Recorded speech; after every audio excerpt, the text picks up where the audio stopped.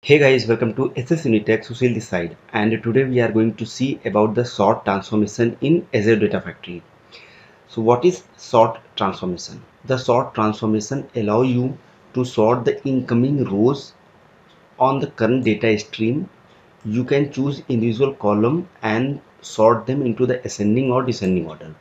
So this is basically we can do the sorting based on the ascending order or the descending order of the incoming stream inside the data flow. So go to on the browser and we'll try to see in the practical. So here let me go in the blob storage, and here we are having this file which is the sales.csv file, and this sales.csv file is having data for the sales. So go to on the edit, let me preview this. So it has the data for the country India, US and UK. Sales order ID, we could see it is having 1 2 3 4 5 in the ascending order. So what we want to do, we want to just reverse the order. So we just want to do the sorting on the SOID in the descending order. So let me go inside the Azure Data Factory. Here let me go in the data flow and try to add a new data flow.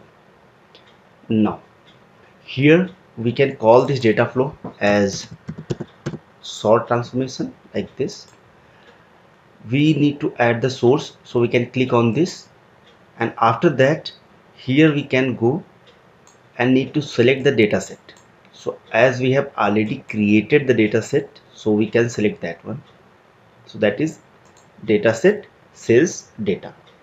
Now let me try to open, so we can verify that it is going to point the same file.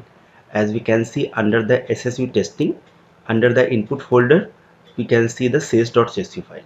So this is pointing the same file.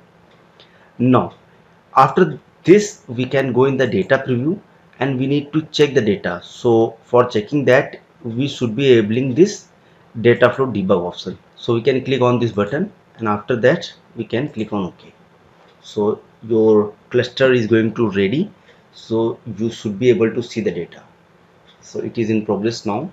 Now here we can see data debug option is on. Now we can see this refresh button, so we can click on that. So we should be able to see the source data here. So here as we can see the data. Now let me try to use the sort transformation. So here we can see this plus symbol, so we need to click on this plus symbol, and after that here either we can search for the sort transformation or we can scroll down little bit, and under the row modifier we can see the sort. So let me select that sort one, and after that here we can see the output stream name, so that will be the sort one, incoming stream name, so that is the source one. Now here we can see the option. So the first option for the case insensitive and second option for the case sensitive. So if we are going to select this checkbox, so it will be going to treat as case insensitive option. Now here we can see the sort condition. So sort condition means on which column we want to do the sorting. So let me try to select the SOID, and the order that should be descending order. So we can select that one. Here we can see the nulls first. If we are having any SOID value as null, so that row should come first. Let me go in the data preview and try to see the data. So this should be have the sorted data in the descending order of the SOID. So it will be going to start from 6 and then up to 1, as we can see. The first, which is the 6th, and going forward we have 1. Now instead of doing the sorting on the SOID, let me try to do the sorting based on the country first, and after that based on the SOID. So this is the sorting based on the multiple columns, like more than one column. Let me go in the sort setting again, and here first we want to do the sorting based on the country column. So let me search for the country and select that one. So that will be in the descending order or the ascending order, we can do that. So let me select the ascending order.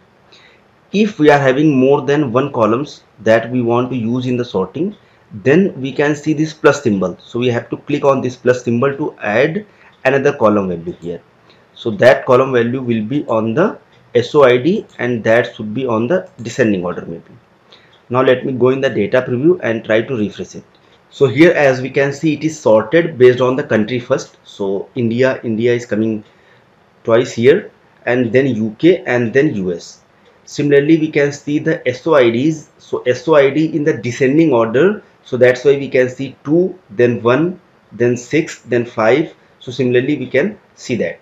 So if we are having more than 2, then we can go in the sort setting, and here we can click on this plus symbol, so it will add another column here. So this is all about the sort transformation inside the Azure Data Factory in the data flows. So thank you so much for watching this video. See you in the next video.